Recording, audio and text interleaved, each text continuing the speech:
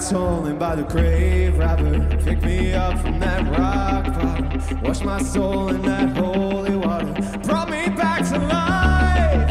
I got stolen by the grave robber, pick me up from that rock bottom, wash my soul in that holy water, brought me back to life. And one more stone rolled away, one more sin of been saved by grace. And this dead man, he ain't dead no longer.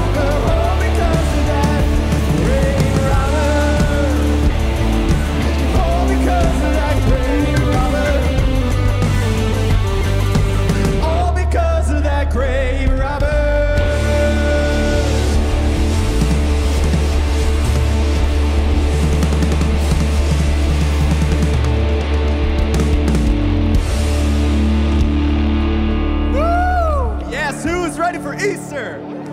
Yes. He is risen. He's alive. He is here. He's defeated death. He's defeated our enemy. And he is the most powerful thing we can ever even imagine. And I am so excited that we get to worship that today. Worship the resurrection and our salvation because of his sacrifice on the cross. And we're going to worship a lot today. We're going to sing loud and we're going to have a blast. And before we do that, I just want to start in prayer and go to God. So Jesus, we thank you so much for your resurrection and your power that only you can defeat death. Only you can defeat our enemy. And only you have saved our souls. So we thank you. Our words and our worship can't even come close to express our gratitude for what you've done for us on the cross. But we give you our worship and we exalt your name. It's your name we pray. Amen. I was buried beneath my shame. Who could carry that kind of weight? It was my turn till I met you. I was breathing but not alive. All my failures, they tried to high. It was mine too, till I met you. You call my name,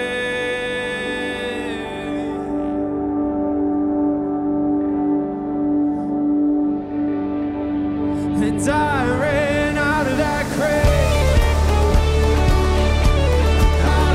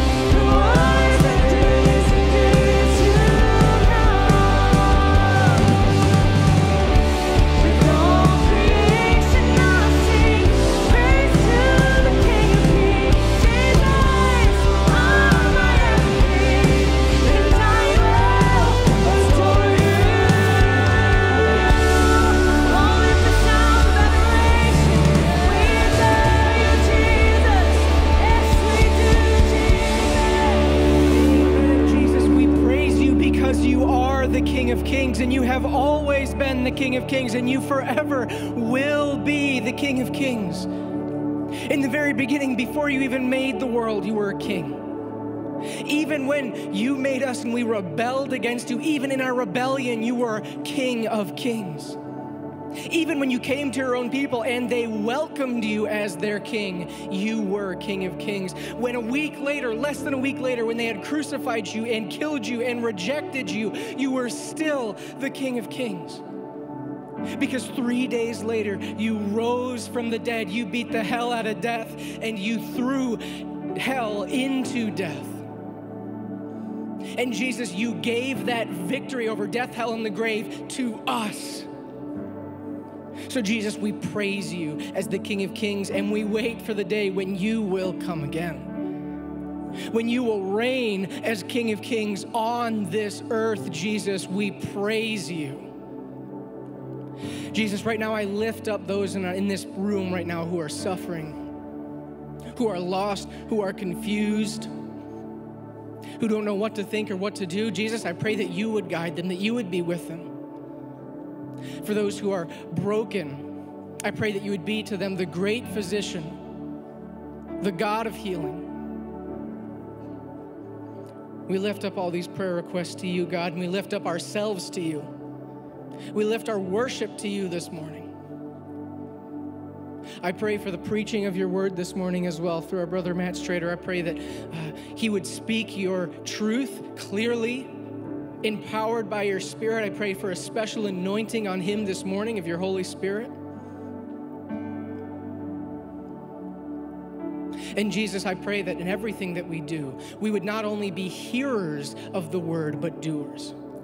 That we would not allow the fact of your resurrection to just bounce off of us, but that we would be profoundly changed by the reality of what happened some 2,000 years ago. And I ask all these things in the name of Jesus and by the power of the Holy Spirit.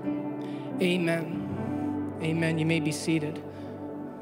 I'm going to invite the ushers to come forward here, and we're going to continue our worship this morning through giving. And as we do that, a video will play kind of explaining some of the things going on here at Crossroads. Hey everybody, happy Easter. My name is Dan Allen and I'm a pastor here at Crossroads, and we are so glad that we get to celebrate our risen Savior this morning together. I want to welcome you and share with you a few ways that you could get more connected with us. Every Sunday, we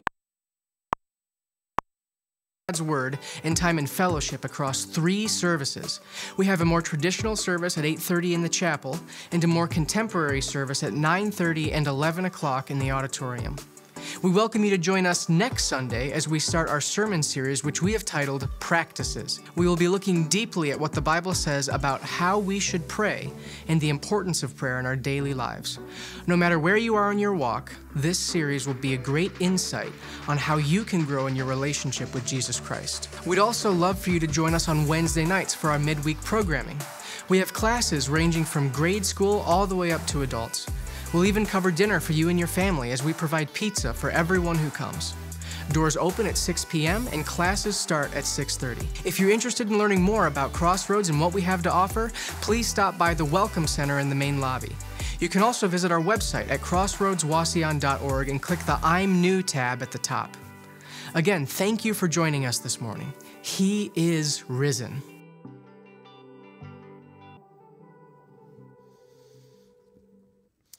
Amen. He is risen. He is risen indeed. Can we try that again? That's kind of the little thing we do, tradition. He is risen. He's risen indeed. Amen. Hey, grab your Bibles if you have them and open to Matthew 28. If you don't have one, that's okay. We'll have it on the screens for you. And actually, our text for the morning's printed in your bulletin if you got one of those. Basically, there's 3 different ways you can find it. If you can't have it, I can't help you if you can't find it. Anyways. I don't know what brought you here this morning. I don't know if maybe you're a member or a regular attender here at Crossroads to worship on Easter. Maybe you came with family and you're more skeptical and maybe not quite sure about Jesus, but you're just here for the tradition and the Easter turkey or ham. I don't know. Maybe you feel lost and you're kind of thinking, I really need to get back to church and I want to kind of find that relationship with God again. Maybe you grew up in church, but it's been a while. But whatever motivation that got you here this morning, I'm glad you're here. And here's what I want to do this morning. My heart and my desire is to motivate you, all of us, to hail Jesus as King. We've been in a series, All Hail the King. Last week we looked at him as the crucified King. This morning we want to talk about him as, obviously, the resurrected King. And my goal is this morning to convince and motivate all of us to follow Jesus and hail him as our King. Not just a King, but as our personal Savior and King. And so I want to read our scripture for this morning. First, again, we're going to look at Matthew 28 and another text in Acts chapter 2. Normally we would stand, but we're going to do a lot of standing later. The second worship set is incredible, so we're going to sing a lot more this morning. But for a moment, let's look at the scripture. Matthew 28, starting in verse 5, this is God's word. The angel said to the women, "Do not be afraid, for I know that you're looking for Jesus, who was crucified. He is not here. He has risen, just as he had said. Come and see the place where he lay, then go quickly and tell his disciples, he has risen from the dead and is going on ahead of you to Galilee. There you will see him. Now I have told you." And the second passage on the screen or in your bulletin, Acts 2. "But God raised him from the dead, freeing him from the agony of death, because it was impossible for death to keep its hold on him." This is the word of the Lord. Thanks be to God. Now, again, this morning, what I want to do for you is to motivate you, and I want to do that through 3 proofs that the resurrection actually happened, 2 realities of what that means for us, and then 1 application, 1 kind of response. 3 proofs, 2 realities, 1 response, and if you haven't caught, that's 3, 2, 1. All hail the King. Anyways. 3 proofs. First, number 1, Jesus died. Proof number 1 is that Jesus died. And that may seem like an obvious one, but some people disagree about that. You can't have a resurrection unless you actually died. And some argue that Jesus didn't actually rise from the dead. Some say that he faked his death, or that he passed out, or that he had fallen unconscious and they mistakenly took him off the cross, which, just play that logic out a bit. This is a man who was flogged 39 times with the cat o' nine tails and was bleeding out and dying on a Roman crucifixion, and then throwing him in a cold, empty tomb somehow resuscitated him to full strength to move a stone. Doesn't make a lot of sense, logically, but no one who was there in the first century actually believed that. Every single person that was there at the crucifixion and 3 days later believed that Jesus actually died. The women that the angel speaks to in Matthew 28 came that morning to give burial spices to anoint his dead body. They expected Jesus to be dead. They came to anoint him with spices. So his disciples, the women, all of them thought he had died, believed he had died. In fact, in all of human history, we have no record anywhere of anyone ever surviving a full Roman crucifixion. It was the most efficient way to kill anyone. In fact, virtually every scholar in modern days on the planet believes that Jesus actually died. Here's a survey from the American Medical Association. This was a peer-reviewed study by the Mayo Clinic, where they said, clearly the weight of evidence indicates that Jesus was dead even before the wound to his side was inflicted. So everyone in the ancient world believes Jesus was dead, and everyone who studies the scriptures or even studies history and understands modern medicine believes that Jesus was dead. It was a real resurrection because Jesus really did die. Secondly, another proof of the resurrection is the empty tomb. The reason we are here this morning worshiping and having this conversation at all is because the tomb was empty. Amen? The tomb was empty. And everyone concedes this point. In fact, there's zero argument. Jesus' body is nowhere to be found. The tomb was empty. Even the opponents of Jesus admitted such in Matthew 28. If you look down later on in Matthew 28, here's what they say. In verse 13, "You are to say his disciples came during the night and stole him away." They're trying to cover up the scenario. "While we are asleep. If this report gets to the governor, we will satisfy him and keep you out of trouble." Read, they're going to pay him off. "So the soldiers took the money and did as they were instructed, and this story has been widely circulated among the Jews to this very day." So the leaders knew the tomb was empty, and so they conjured up this explanation that the disciples stole his body, and they paid off the soldiers and gave them hush money to the governor. Don't you hate it when people in power cover up the truth? And that happened in the first century. with our own risen King. But the word was out. His resurrection happened, and he began appearing to people. The empty tomb is something that must be dealt with. Everyone agrees that the tomb was empty. The question is just, how did it get empty? And that's the final proof of evidence, is the eyewitness testimony. Jesus appeared to many, many people.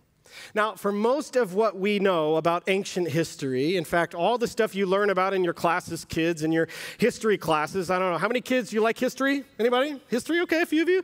Adults, do you like history? Anybody? Okay, Netflix documentaries? Oh yeah, anyways, we all like that history stuff. But for most of the ancient history that we know right now, that we would say, oh yeah, I know about the pharaohs, I know about that from ancient Mesopotamia, it comes from one, maybe two sources. Very few things have more sources than that. So most of the stuff you learn in your classes, in your history books, come from one source, maybe two. But for the belief that the disciples recognized or received or saw the risen Christ, we have no fewer than 9 different sources inside the New Testament and outside the New Testament from historians like Josephus and Suetonius, who were definitely not Christians, but they were historians, and they recorded the fact that the disciples actually believed that they had seen the risen Christ, and it was kind of news in the first century. Well, why is that important? Because some would say, oh, this resurrection myth was just came apart later in like the 300s and 400s when the Christians came into power in Rome. That's wrong, because first century historians were reporting that Jesus' followers believed he had risen from the dead in the first century. In fact, we have an eyewitness creed that was given in the first century within months of the resurrection, which Lee Strobel says is like historical gold in the archaeological sense. So the Bible was written by eyewitnesses, and it was also written at the time of eyewitnesses. This is what Paul says in 1 Corinthians 15. After that, Jesus appeared to more than 500 of the brothers and sisters at the same time, most of whom are still living, though some have fallen asleep. In other words, what Paul is saying is, if you don't believe I was an eyewitness of Jesus' resurrection, or Peter, or James, or John, or any of the other disciples, go ask the other 500 people that saw him, many of whom are living to this day. So the writers of the Bible are writing at the time when there are eyewitnesses walking around, living and breathing, could say, yes, I saw the risen Christ on that Easter morning or shortly after that in the 40 days. The point is, there is an avalanche of evidence that supports the resurrection of Jesus Christ. Those are just 3 of many proofs. Now, if you came this morning doubting whether it actually could have happened realistically, have you actually looked at the evidence? What is the most logical explanation for what we have in the Scripture and in history? I think if you read it, you'll find that the most logical and reasonable explanation is that Jesus actually rose. But that's great. You can have proofs all you want. But what I want to ask secondly is, why does that even matter? So what? So what that Jesus rose from the dead 2,000 years ago? Why does that matter for you and for me? I want to talk about 2 realities that changed forever that resurrection morning, that Easter Sunday, the resurrection Sunday 2,000 years ago. Number 1, the death of death. The death of death. If Jesus rose from the dead, then death is dead. What is wrong with our world today? Think about it. Primarily and most basically, our world is full of death. We are under the curse of death and sin. Scientists call this the second law of thermodynamics, right? That our world is moving from order to disorder, that it's moving from kind of order to decay, that we will all age and die. We ain't getting any younger. Can I get an amen for that? I know some of you. Amen just means it's true. Amen! I heard somebody over there yell. Yes, we're all getting older and we're decaying and dying. Creation and disasters are happening. The world is broken and breaking. Why? Because of death. Death exists in our world today because of sin. Now, sin is just a Bible term. It's actually from Latin, which means to miss the mark. It's an archery term where you would shoot an arrow at a target, and if you miss the target, that's called a sin. In the Bible, sin is missing the target of God's righteous target, his righteous standard. Now, before you think, oh, here you go, Christian just being all righteous, everyone has a righteousness standard. Everyone does. That's why you get so offended when people cross your lines. Every single one of us has a standard of righteousness of what we think is right and wrong. We all know something intuitively that there is right and wrong in the world, and that's because God created you and I in the image of himself, and that we know there is an ultimate moral right and wrong, and we have missed it. In the very beginning of humanity's existence, way back in Genesis chapter 2, God told our first parents, Adam and Eve, that basically this is what he said: if you will trust me as your king, if you will trust me and surrender to me as your king, then you will live and thrive and be my partners in filling this good world that I've created with my glory. God wanted humanity to be his partners. The world would be good and it would stay good as you fill the earth with my glory and rule and reign underneath my sovereign rule. But if you reject me, which in Genesis 2 and 3 was symbolized by eating the tree of the knowledge of good and evil. If you reject my definitions for good and evil and you make up your own, if you try to be your own king and queen and ruler, then you will surely die, and creation would die with you. You'll die because trying to do life without a creator is suicide. It's like trying to be a tree without sunlight. It's not possible. We were created to know God and be with God, so without God, it's pragmatically insane. Humanity would surely die. Friends, that's why some of you are here this morning and you feel like you're missing something in your life, and you're thinking, maybe church could give me the answer. And you're right. You are missing something. You were meant to know God. You were meant to have a relationship with God. That's why you exist. That's how he created you. And whenever you feel like something's wrong with the world, it's actually true. You're right. Life without God feels like death. But it's not just death is a natural consequence of life without our Creator. Death is also a moral consequence of our rebellion against our King, the King of the universe. We won't just die physically, but we will die spiritually in an eternal separation from God in a real place called hell. Because God is the ultimate righteous judge, he must punish wrongdoing, as any good judge would do.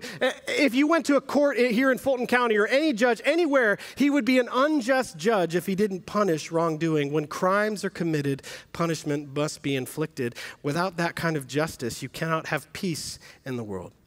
And so God, the all-righteous judge, must punish sin.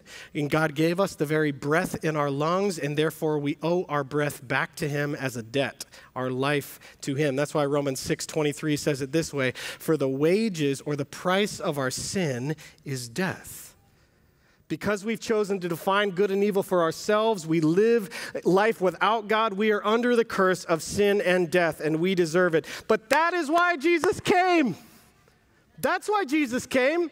He didn't just come as a moral teacher or a leader or a revolutionary. Jesus came to die, to take our place. Jesus predicted this no less than 7 times in his gospel messages. In Mark 10:45, he says this. He's telling you why he came to the earth. For even the Son of Man, that was the title Jesus used for himself, did not come to be served, but to serve and to give his life as a ransom for many. Jesus came to give his life to pay for ours, to pay the moral cost for our sin. Jesus Christ died on the cross to cancel the life debt that we owed because of our sin. But he didn't stay dead. Up from the grave he arose with a mighty triumph over foes. Anyways, we sang that in first service at 7 o'clock this morning. I love that hymn. You should go listen to it and sing it later. But he didn't stay dead. He defeated death because Jesus wasn't sinful. He was merely paying for sin. He rose again from the dead. Death was actually the one that died that day. Jesus was the king who makes death run away. The grim reaper runs away from Jesus. Jesus is the conquering king. That's why Romans 6:23 says it this way. The verse finishes, the wages of sin is death, yes, but the gift of God is eternal life in Christ Jesus our Lord. Death is no more by faith in Jesus Christ. In Jesus Christ, we have life beyond death. He sets us free from the curse of sin, the fear of death. The debt we owed is paid and done for on the cross. When Jesus said, "It is finished," he meant it, which means his death is sufficient. The resurrection proves that you don't have to pay for your own sin, that you don't have to be afraid of death, that God loves you and wants to be with you forever. That's what we celebrate on Easter. And that leads to a second reality. Not only did death die, but eternal life starts now. Eternal life starts now. When Jesus was on the earth preaching the gospel, he proclaimed to the crowds, he said, "Repent, for the kingdom of heaven is at hand. It's right in front of you. You can grab it. You can taste it." Sometimes we can have this false understanding that Christianity is just about the future. Like, I just got my fire insurance and I'm just waiting until I get to heaven one day. And there is truth to the fact that Christianity is a lot about the future. We are waiting with anticipation for when Christ comes back. Yes and amen. But that's not all that Christianity is. Christ is ruling and reigning now. Christ is king right now, and we can live under his rule and reign and experience his joy and love and peace and mercy today by knowing him. This is why Jesus, when he was praying for you and I in John 17, said this, "Now this is eternal life," that they get to go to heaven when they die? No, that they know you, the only true God, and Jesus Christ whom you have sent. Eternal life to our Savior is knowing and being in a relationship with him every day. And you don't have to wait until heaven to have that. You can know Jesus today. You can live with Jesus now. It starts now and it lasts forever. That's why Jesus said in John 6:47 this way, "Very truly I tell you that the one who believes has eternal life." Has it right now, present tense, not will get it in the future, but has it right now. What does this mean? The reality of eternal life starting now, it means that you can receive life and joy and peace from Jesus like a branch sucking sap from a vine, he said in John 15. It means that you can go through any moment in your life, and anytime you need his grace, you can come into his throne room, Hebrews chapter 4. It means that you can face trials without being afraid, but with joy, because you can ask God for wisdom, James chapter 1. It means that you can tell God how frightful you are and your anxieties. You can pour them out to him any moment, Philippians 4. You have a new purpose for your life. You don't live in this world anymore. You're from another kingdom now. You're an ambassador of Christ, and you can tell other people how awesome Jesus is, 2 Corinthians 5. You get the privilege of now partnering with God, which is what Genesis was supposed to be. He redeems our purpose so that we can fill the earth with his glory and make disciples and teach them to follow Jesus, Matthew chapter 28. In short, everything matters. Everything matters because Jesus cares about everything we do, and he is with us in everything we do. Isn't that the last words he said in Matthew 28, verse 20? "And surely I am with you always to the very end of the age." Eternal life starts now, friends. Don't wait till your deathbed to get right with Jesus. Don't wait until you do a few more crazy things or sow your wild oats until you come to faith in Jesus. Come back to Jesus now. And if you already know this, praise Jesus and sing it loudly. And we're going to do that in just a moment. And go and tell someone else the good news today. When you see them out there, he is risen. And do you know why that matters? God doesn't just want to save people from the hell they're going to someday, but he wants to save people from the hell they're going through right now. Because life without Jesus is hell and death. 3 proofs, 2 realities, and 1 response. And this response is for Christians and non-Christians. All hail the resurrected King. All hail the resurrected King. How do you do that? Romans 10. If you declare with your mouth Jesus is Lord, and you believe in your heart that God raised him from the dead, you will be saved. You will be saved. Repent and believe. Everybody say, repent and believe. Repent and believe. Declaring Jesus is Lord, which means turning from your own kingship and saying, Jesus, you are my king. I repent of my own kingship and repent and trust in you. What got humanity in this mess in Genesis was that we tried to be our own masters, that we tried to live life and define good and evil for ourselves, and that is a fool's errand. Repent and surrender to Jesus as Lord and King. Repent and believe. Believe that Jesus rose from the dead. Believe that he died and lived for you and died for you and rose again for you. But Jesus has to be more than just a Savior. He has to be your Savior. There are no heritage Christians or proxy Christians. You don't become a Christian just because you're a Christian and you come to church on Easter. There's no such thing as a Creaster, like a Christmas and Easter Christian. It doesn't exist, right? Yeah, that's Dan showed me that term. That was a great term. Thank you, Dan. There's no such thing as a creaster. You don't become a Christian because you grew up in a Christian home or because your grandma said a lot of prayers for you. That's great that she prayed for you, but you have to decide to make Jesus Lord of your life. You don't become a Christian by going to church any more than you become a car by getting into a garage or a disorganized tool chest by being in a garage. Just being there doesn't make you one. You must repent and believe for yourself. Jesus, I believe that you lived and died and rose again for me. I believe that you paid the price for my sins, and I repent and follow you as my King. You can do that today, friend. Today could be the day of your salvation. What a day Easter could be for you in 2024.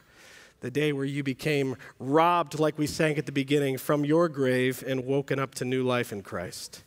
And Christian, if you are here this morning and Jesus is your King, we repent and believe like this every day. We wake up every day taking up our cross and saying, Jesus, you are my Lord, you are my King, and I will follow you. Not my own selfishness, not my own flesh, not what the world tells me. You are my King. I repent from my selfishness and follow you. Every day I take up my cross. You are my King, and I believe in Jesus every day, not to be resaved, but to live by faith. I believe, Jesus, that what your word says is true, that you and you alone are where my life is found. Every day you wake up repenting of your selfishness and following him. The way to become a part of this kingdom is repentance and faith. Repent and believe. Believe in Christ crucified and risen. And the way on into the kingdom is repent and believe. Repent of your selfishness and follow and believe what Jesus says. This is what we're called to. So 3 proofs, 2 realities, and 1 response. All hail the King. Let's pray. Oh, Jesus, we thank you and praise you for who you are. We thank you that you are the King of kings and Lord of lords. There is no one like you.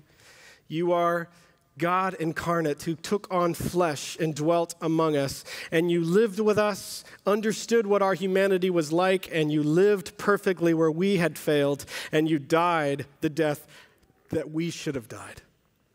You died so that we would not have to pay for our own sins.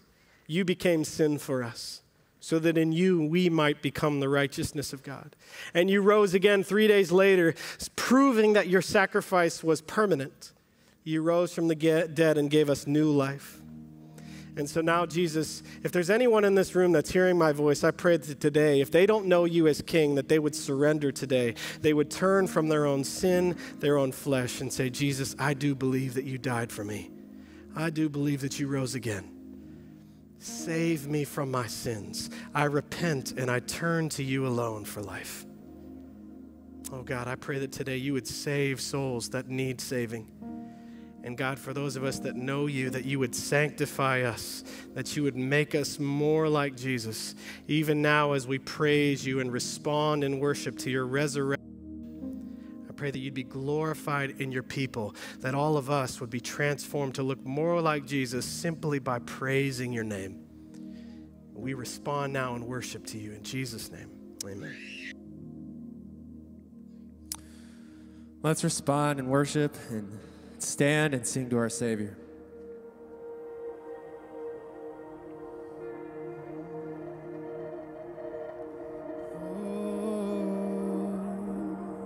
We sing. There was a moment when the lights went out, when death had claimed its victory. The King of love had given up his life, the darkest day in history. There on a cross they made for sinners, for every curse his blood atoned. One final breath and it was finished, but not the end we could have known. For the earth began to shake, and the veil was torn. What sacrifice was made as the heavens rose.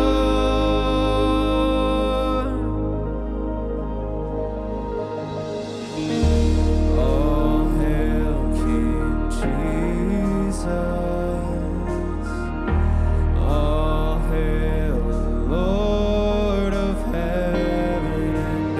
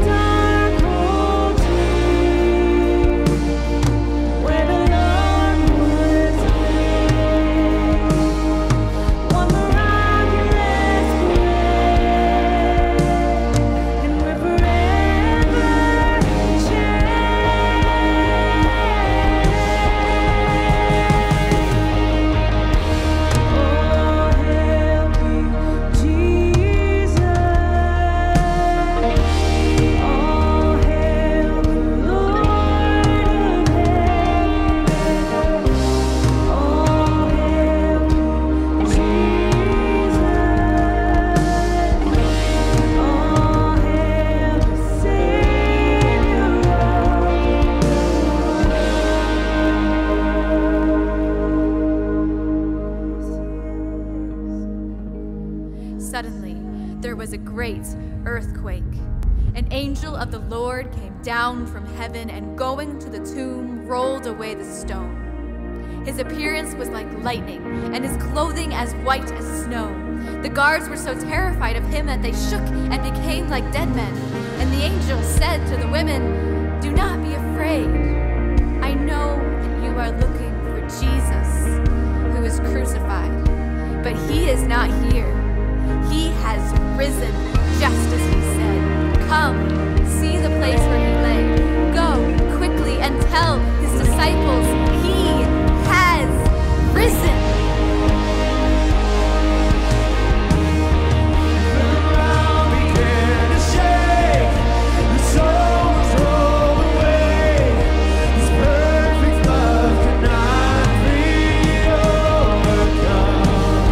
Now death bears your sin.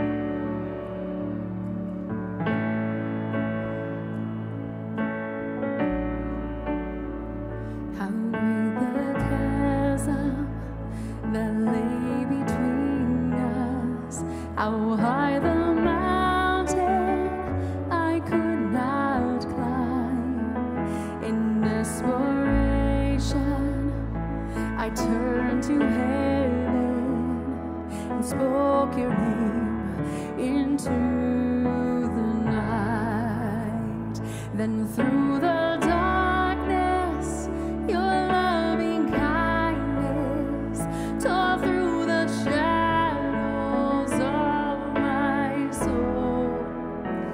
The work is finished, the end is written. Jesus Christ, my living hope. Who could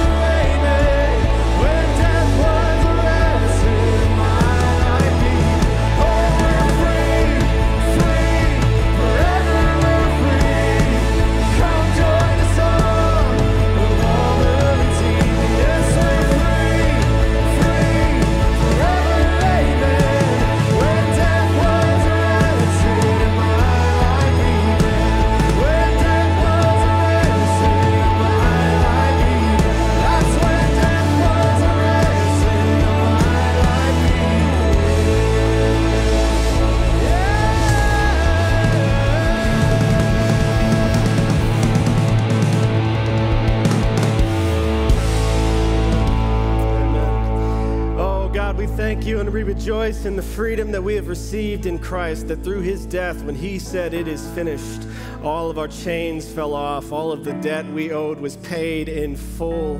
And then he rose 3 days later, assuring us eternity, that we will rise with you one day. Victory in Jesus' name. We praise you and we thank you for the freedom and the grace that you have given to us by faith. We repent and believe. We trust in you. We surrender to you. We hail you as King of Kings and Lord of Lords. There is no one like you. We praise you for you are. God, Easter is a day of celebration, a party. that we celebrate your goodness. We celebrate our freedom. We celebrate that Christ has risen from the dead. We rejoice and we give thanks. And all of God's people said, amen. Amen. God bless you. Have an awesome Easter day. Celebrate with someone. Praise the Lord. He has risen. He is risen indeed. God bless. If you want to pray with someone, we'd be happy to pray with you on the sides and the back. God bless. You are dismissed.